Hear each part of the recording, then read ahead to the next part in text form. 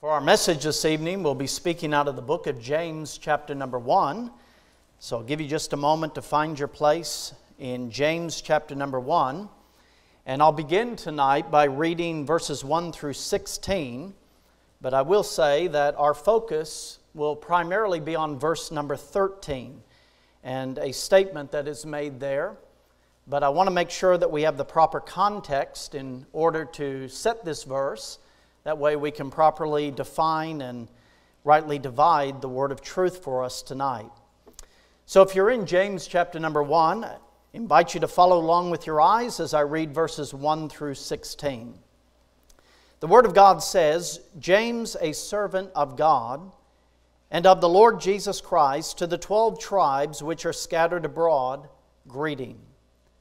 My brethren, count it all joy when you fall into diverse temptations, knowing this, that the trying of your faith worketh patience.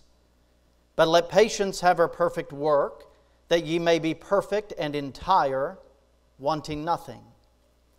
If any of you lack wisdom, let him ask of God, that giveth to all men liberally, and upbraideth not, and it shall be given him. But let him ask in faith, nothing wavering. For he that wavereth is like a wave of the sea, driven with the wind and tossed. For let not that man think that he shall receive anything of the Lord. A double-minded man is unstable in all his ways. Let the brother of low degree rejoice in that he is exalted, but the rich in that he is made low. Because as the flower of the grass he shall pass away. For the sun is no sooner risen with a burning heat, but it withereth the grass, and the flower thereof falleth, and the grace of the fashion of it perisheth. So also shall the rich man fade away in his ways. Blessed is the man that endureth temptation, for when he is tried, he shall receive the crown of life, which the Lord hath promised to them that love him. Let no man say when he is tempted, I am tempted of God. For God cannot be tempted with evil, neither tempteth he any man. But every man is tempted when he is drawn away of his own lust and enticed. Then when lust hath conceived, it bringeth forth sin, and sin, when it is finished, bringeth forth death. Do not err, my beloved brethren. Let's have a word of prayer as we look to the Word of God once again this evening. Our Father, we again reiterate the joy in our heart in knowing that you love us, you care for us, that your Word is here to be that light to the path of our lives. And we thank you for today that through the teaching in our Sunday school hour in the morning, just even through our conversations, we're reminded, Lord, of the truth of your Word, that is there to give us all things that pertain unto this life and how to live it in a way that honors and pleases you. Father, tonight as we look at a subject that I believe is necessary and one that it would probably even be more relevant in days to come, I pray that, Lord, you would open our hearts, that you would prepare us to receive your truth, that we would take what we have tonight, meditate upon it, and then seek to apply these very truths in every decision that we make in life. So once again, Lord, I pray for your people tonight that they would be attentive, that their hearts would be open, that they would understand.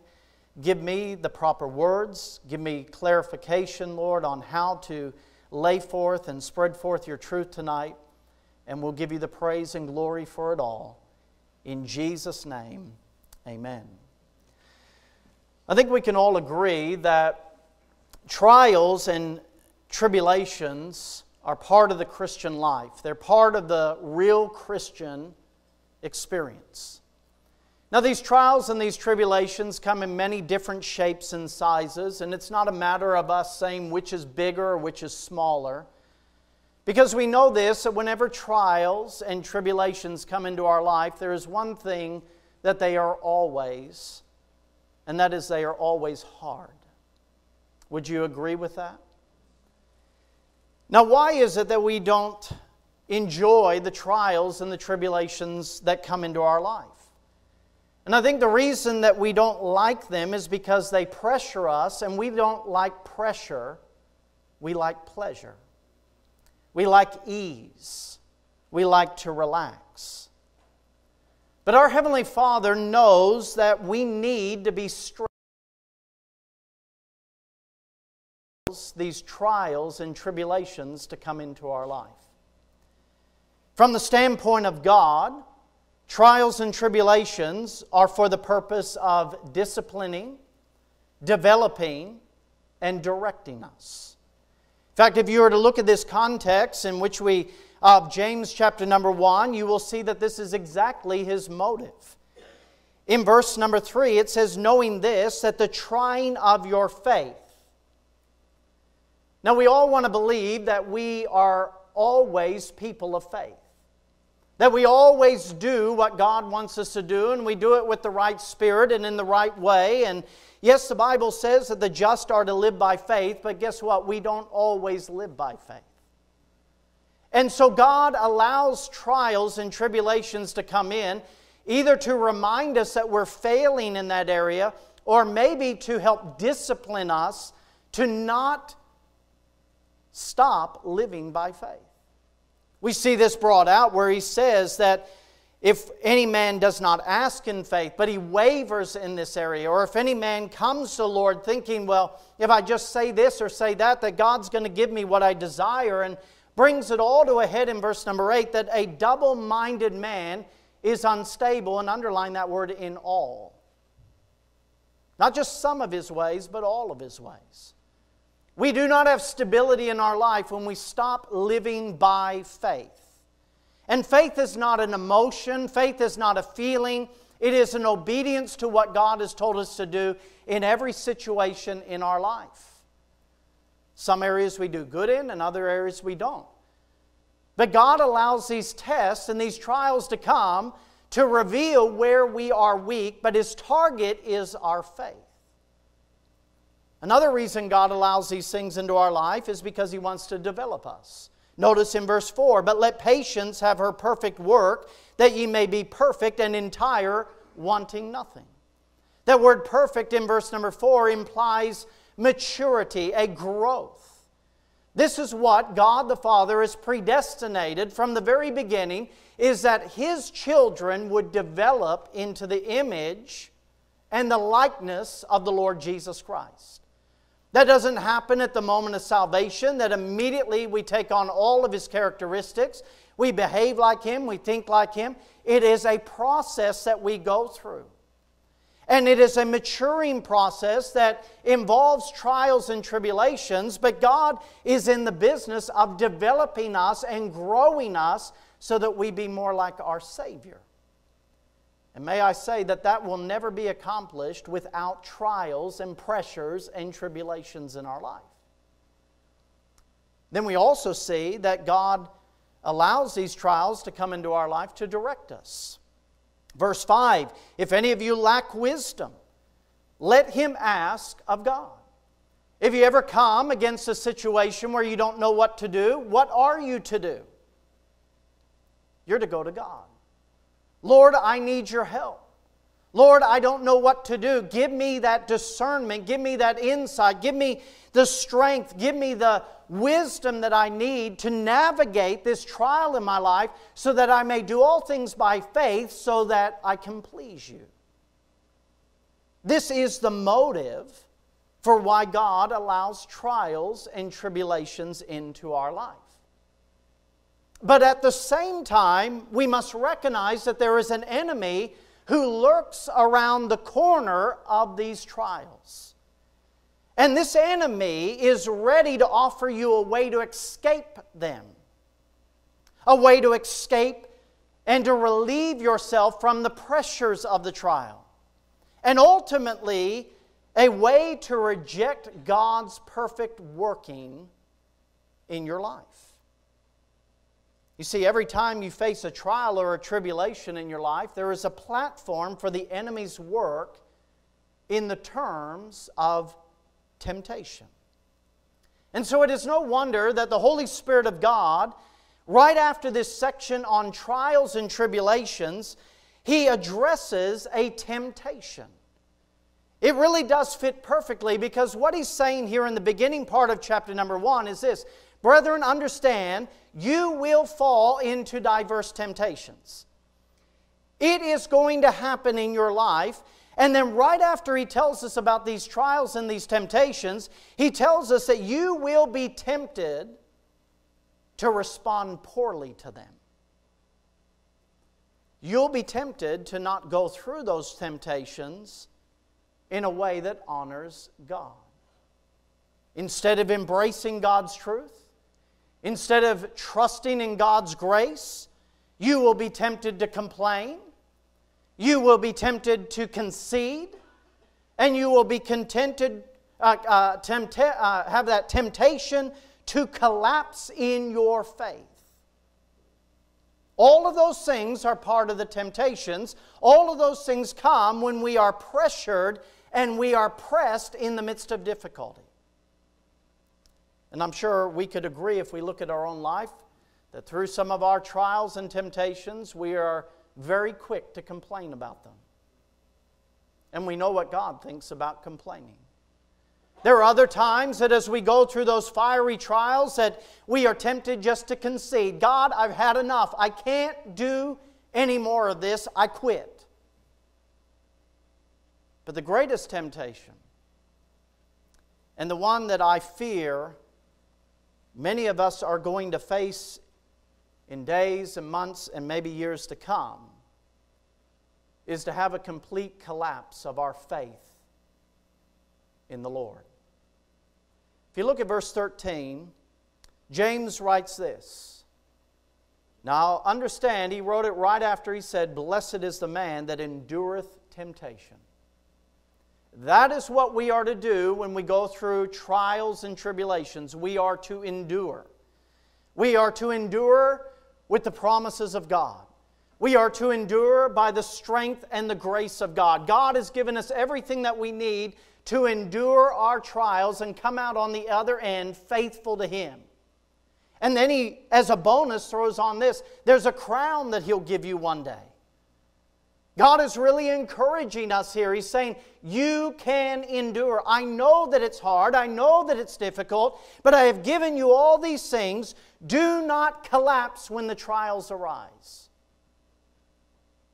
And then verse 13, he says, let no man say when he is tempted. What is our greatest temptation? I am tempted of God. I am tempted of God. Listen, brethren, as the days become more and more evil, we as God's people need to be aware of a great danger that we face. And that is that temptation to collapse to the point that we believe, and maybe even we communicate, that it is God's fault on why we're going through difficulties. It is God's fault why our lives are being drastically affected. That God is the tempter when He's not. And so this evening, I'd like us to consider what James has to say about this temptation and how we are to confront it in the midst of our trials and our tribulations. First of all, I want you to see where this temptation comes from. Or more specifically, where it does not come from. It does not come from God. Verse 13 says, let no man say when he is tempted, I am tempted of God. For God cannot be tempted with evil, neither tempteth He any man. But every man is tempted when he is drawn away of his own lust and enticed. James makes it very clear to you and I that it is not God who is to blame. It is not God that we should point the finger at when we make decisions that go contrary to His Word, when we behave in a way that is in disobedience to His commands. It is not God's fault. He brings it right back. He says, this temptation develops and is conceived within you. May we remind ourselves tonight that we are sinners. We have a sin nature, a fallen nature, and that sin nature makes sinful decisions. Now, I know that it's also part of our nature that we like to point the finger at anybody and everybody. It's their fault. It's not my fault. It's their fault, not my decision. And my friend, you can point the finger at God. You can point the finger at the devil. You can point the finger at the world. But guess what? You made the decision. No one makes a decision for you on whether you're going to endure or not. Whether you're going to be faithful to God or not. It is a personal decision. And you're either going to make a decision to honor God by enduring your trials, or you're going to disobey God by seeking those ways of escape. And we know that there are many different ways to escape our trials, are there not?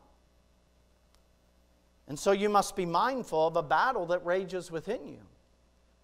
And not just be mindful of it, but actually do something about it.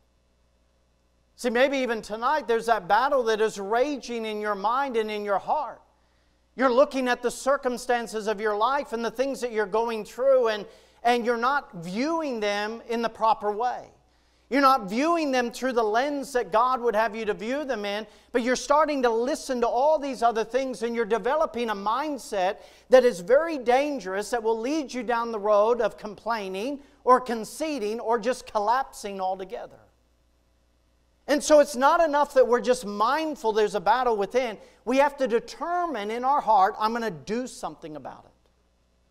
So the question is, what do I do when I'm mindful of this temptation? Well, here's number one. Guard your thoughts about God. Are you awake tonight? Guard your thoughts about God. Here's something I want to stress with you. There is nothing more important in your life than how you think about God.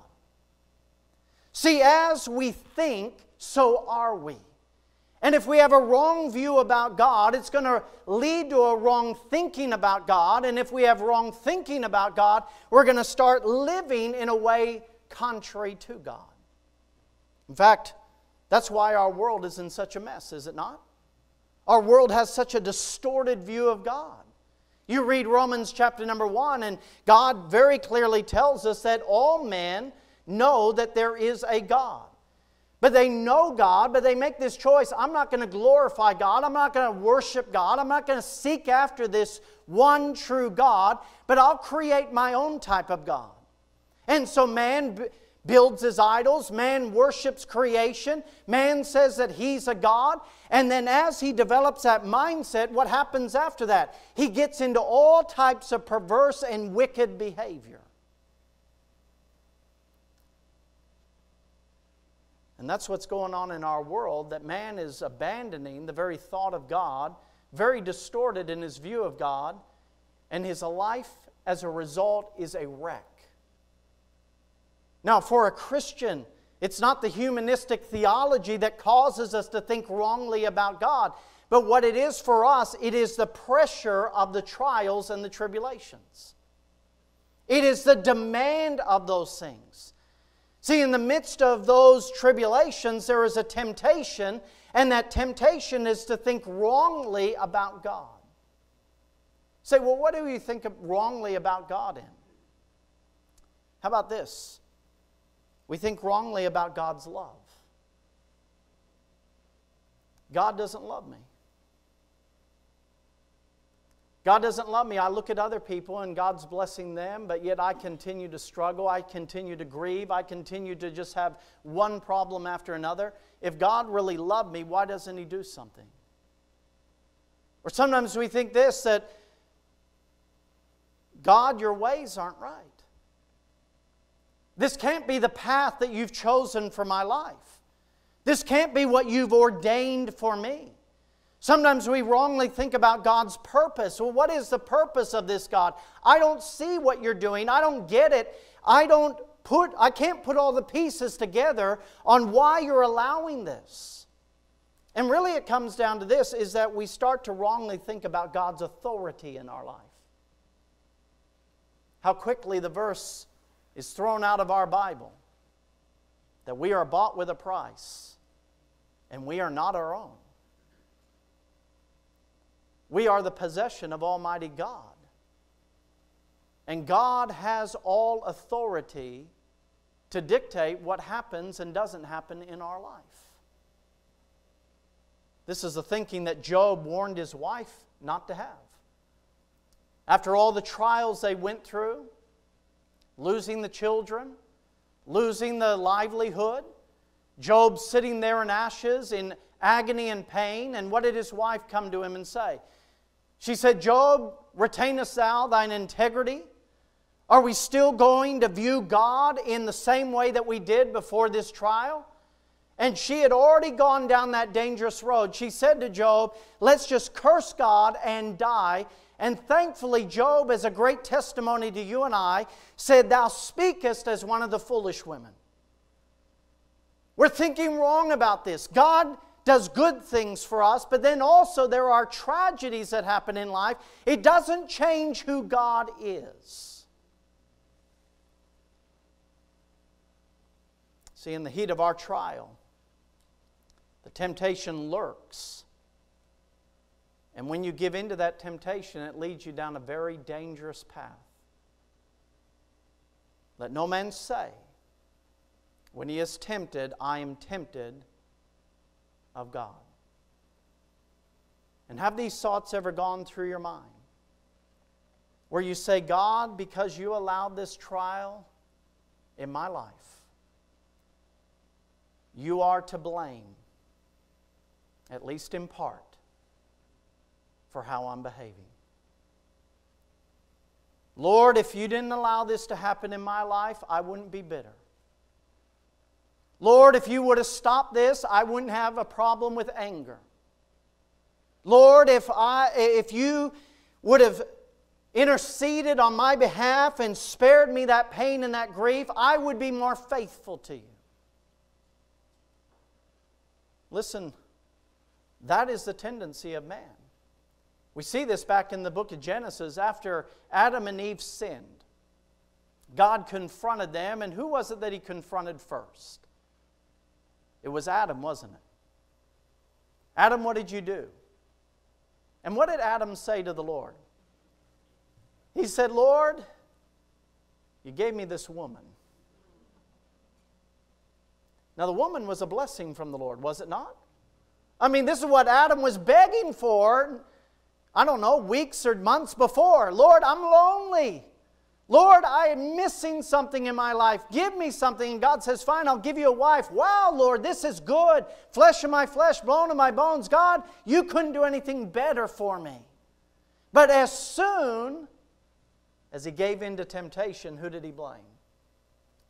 God. Listen, it is possible to go through fiery trials and not come out of them more spiritually perfected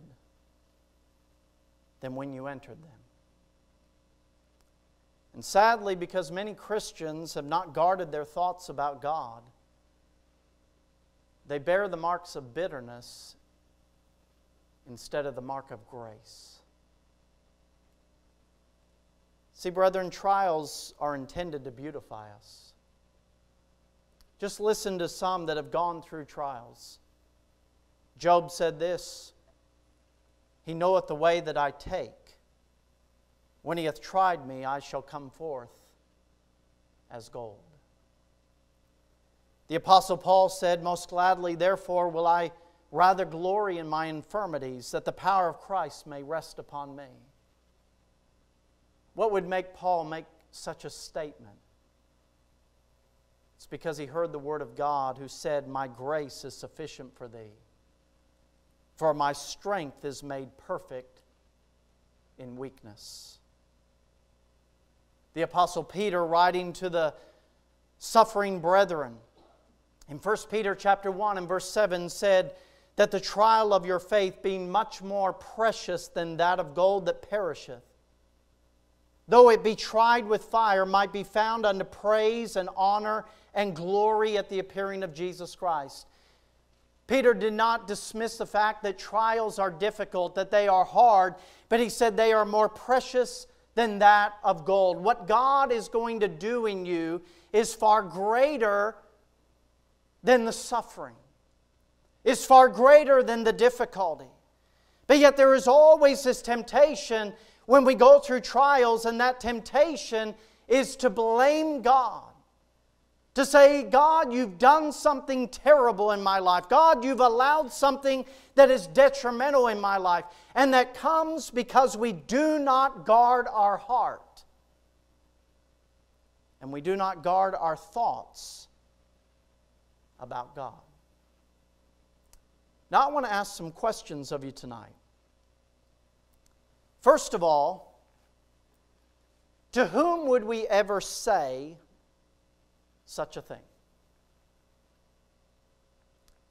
To whom would we ever say, God's to blame for who I am now? Well, I think the first and most dangerous audience is the audience of self. See, before you open your mouth and communicate something that is foolish, your mind has already entertained it and your heart has already believed it. And what a foolish thought it is to think that God allowed a trial in your life in order to harm you or to destroy you. Now again, brethren, this is not something that is foreign to us. I know you're looking at me like I don't know what you're talking about. But I know myself. And I've seen some things in the Word of God that has indicated that God knows that we're not fooling Him. In fact, in the days of Israel, when Israel went into the 70 years of captivity, they had pushed God to the limit. And the final prophet, the prophet Jeremiah, was there warning to the very end. And the Babylonians then entered into the city, destroyed Jerusalem, took everybody captive. And now God said, 70 years you're going to be in bondage. And they looked to God and said, God, what's up with this? God, don't you love us? Aren't we your people? Aren't we the apple of your eye? Why are you putting us in bondage for 70 years? And God reminded them of some things. First of all, He reminded them in the book of Jeremiah, He said, I have loved thee with an everlasting love. Do not question my love of you. I have always loved you, and I will continue to love you. But in Jeremiah chapter number 29, He gave a very specific statement to them in their moment when they were saying, God, why are you doing this to us? And I want you to listen to what God said. Jeremiah 29 verse 10. For thus saith the Lord, that after 70 years be accomplished at Babylon, I will visit you and perform my good word toward you in causing you to return to this place. What is God saying there? He says, after 70 years are done, I'll let you come back to the land of Israel. But then look at verse 11. For I know the thoughts that I think toward you, saith the Lord. Thoughts of peace and not of evil, to give you an expected end. Can I just paraphrase what God's saying there? He's saying to the children of Israel, letting you go into captivity is the best thing I can do for you. Say, how do you get that, preacher? Well, when Israel got out of Babylon, a lot changed. Number one, idolatry was finally broken in Israel. Israel had been playing around with idols for a long, long time, since the days of Joshua. But when they got out of Babylon, they made a decree, no idol will be found in Israel. It was after this time that synagogues started to pop up because they didn't have the temple of the Lord anymore. And people got back and they started reading and studying the law of God again. It was during that time that through men like Daniel, Shadrach, Meshach, and Abednego, that high-profile leaders in the world got saved. And the power of God was demonstrated in the pagan nation of Babylon. That's what God wanted to do. Sometimes we question why God puts us through things. But I'll tell you this, my friend, God always has a reason. And it's always a good reason. He never does it for our evil. He does it for our good and for the good of others. And so what needs to happen in our mind is we need to stop entertaining this fake news that God is against us, that God is trying to destroy us, that God somehow is being unfair to us, that God is being unloving or unjust, because He's not. And a good scripture to commit to memory is 2 Corinthians chapter number 10 and verse number 5. Let me read that for you very quickly here. 2 Corinthians chapter number 10 and verse number 5, speaking about the battle and the warfare that is not in the flesh but in the mind. He says this, casting down imaginations. That's an imagination to think that God doesn't love you. It's an imagination to say that God is against you. It's an imagination that says that God is somehow trying to destroy you. What does Paul encourage us to do? He says, cast that down, destroy that. And every high thing that exalteth itself against the knowledge of God. What do you know about God? Does not the Word of God declare that He's a loving God? Does not the Word of God declare that He's a God that can help you? Does not the Word of God declare that He is just and kind in all of His dealings? So whatever does not fit the character of God, cast it down. Get rid of it. Don't entertain it, because it's going to lead you to that temptation where in foolishness you'll say, God, you've tempted me. God, you're the reason I'm not where I should be. It's not God's fault. What He does in love. So to whom would we ever say such a thing? I'll tell you this, who we're saying it to is self. It's those little pity parties that we have. It's those moments where maybe no one's around and we're just feeling bad for ourselves and what we're going through. And we're going through the woe is me and life is so tough and things are so hard. And we start getting these crazy thoughts in our mind. And the Bible says you need to stop it. Because there are things coming, brethren, that are really going to pressure you and test you. And if you can't guard your thoughts about God, oh, my friend, you're doomed. Second question. Why would you ever say such a thing? Why would we ever say that I'm tempted of God? Well, let me ask you, what motivates people to blame God in the first place? Anger. God, why did you do this to me? God, why didn't you stop it? We get angry with God. If you're here Wednesday night, we were reminded of the story of Jonah, weren't we? Jonah just flat out got mad at God. God asked him, why are you angry? Well, I have my reasons, God. Anger is oftentimes what motivates us to say such foolish things. But not only anger, but pride is at work. I'm amazed how many Christians think that they're above trials. How many Christians still believe that life should just be easy? That it should just be a breeze, that there shouldn't be any difficulty. And so when difficulty comes, they develop this attitude, well, God, I don't deserve this. I'm faithful to serve you. I read my Bible, I pray, I witness, I give, I come to church. Lord, I'm doing all these things. And the more that I do for you, the harder it seems to get. I don't deserve this, God. Well, first of all, that shows your ignorance of the Word of God. Because all those that live godly in Christ Jesus shall suffer persecution. Peter said, don't think it's strange when you have difficulties and problems that come up in your life. It's all part of the normal Christian life. But many times when anger and pride begins to overtake our heart, that is exactly what we do. We try to excuse our own bad decisions. And here's what we do, and this is kind of amazing. We turn holy God into an unholy tempter. Let me say that again. We turn a holy God into an unholy tempter.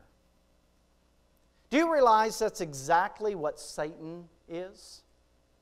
In Matthew chapter number 4, when Jesus was in the wilderness, the Bible says that the tempter came and tempted him. In 1 Thessalonians 3 and verse 5, Paul is saying, I'm praying for you as a church and I'm concerned about you lest the tempter will tempt you. Who is he speaking about? He's speaking about the devil, our enemy, Satan. He is the unholy tempter, not God. But yet when we say such things, is that not what we're saying? God, you're to blame because you did this to me. Can I just say, we say a lot of dumb things out of anger and pride. Now, I'm grateful that God is a forgiving God and a merciful God, and when we come to Him and say, Lord, I already put the bar of soap in my mouth. I already know I was speaking dumb here, and I just need you to forgive me. I'm glad that He forgives, but my friend, we better be careful about what we say. Because the third question is this: what do those words represent? Well, when you think about these things, or you express these thoughts to others, what are we doing? What are we doing when we say that I am tempted of God? What we're doing is we're blaspheming God. We're slandering Him. We're mischaracterizing Him. We're assigning something wicked to the nature of God. And that is blasphemous. See, James makes it abundantly clear. Notice what he said in verse 13 at the end. For God cannot be tempted with evil, neither tempteth He any man. So the first part of the verse is absolutely untrue. The second part is true. Not one of us should ever say, I am tempted of God. God is doing this in my life to destroy me, to trip me up, to cause me to be unfaithful, to lead me into sin. James just flat out says that's not true. God cannot be tempted with evil, neither tempteth He any man. God is holy, God is perfect, God is pure. And in fact, that phrase there, cannot be tempted, is translated into one word, and that is the word untemptable. God is untemptable. He is without temptation. Listen, brethren, not only must we guard our thoughts about God, but we need to get a grip on who God really is. God is not like us. We tempt people all the time, don't we? We provoke people. There's not a married couple here tonight that doesn't know what tempting their spouse is all about. We know how to push each other's buttons. We know how to stir the pot. We know how to cause contention. We know how to get people to show their bad side. God's not like us. God is not like Satan that comes and is constantly pressuring and pushing us. Do this, do this, do this. Go against God. It's okay. You'll not be found out. You won't have consequences. God is not like man and God is not like Satan. He is not wicked. Amen? In verse 13, the word tempt simply means to entice or to provoke to evil. So let no man say that when I am provoked to evil, that I was provoked by God. Does that make sense to us tonight? That's what James is saying. When you're tempted to do evil or you're giving in to those temptations, don't say that it was God that did it. And we understand how this temptation works. We go back to the Garden of Eden. When Satan tempted Eve, how did he do it? Well, he enticed her to disobey God by deceiving her. And deception is always part of temptation. He came to Eve and he said, well, Eve, this is what you should do. Take of that fruit and eat it. It'll be good for you. You'll enjoy it. It'll bring pleasure into your life. Excuse me.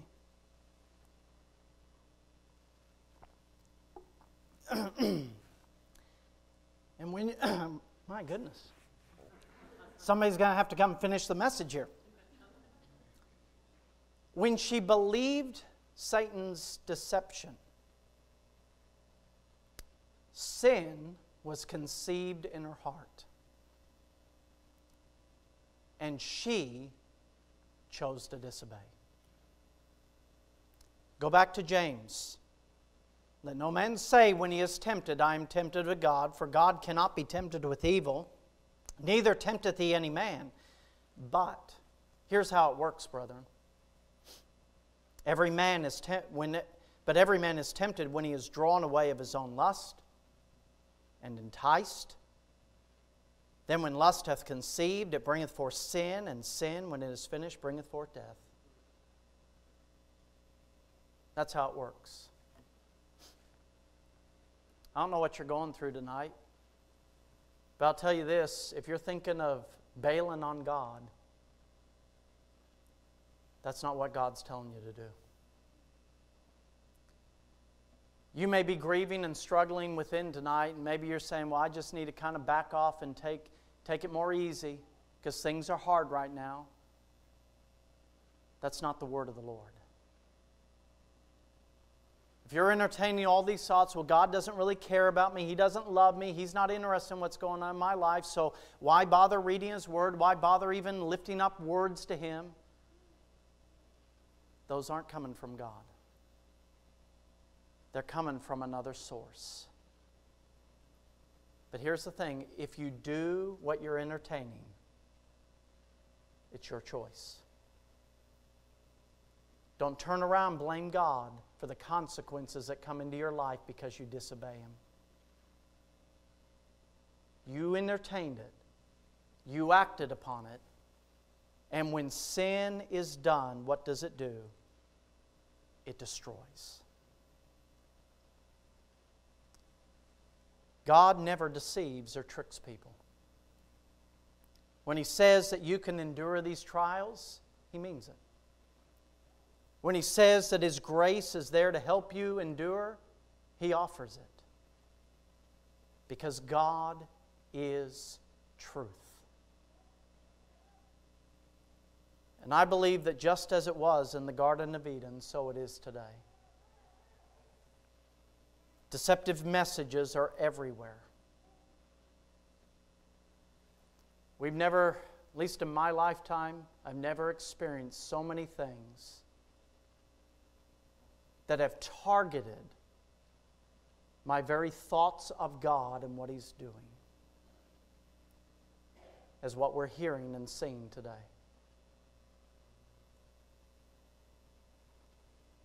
And my friend, we are most vulnerable when we're in the deepest times of our distress.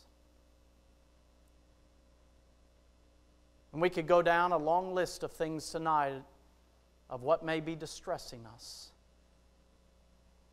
But I want you to know that in that distress, what lurks around the corner is this temptation to just collapse in our faith.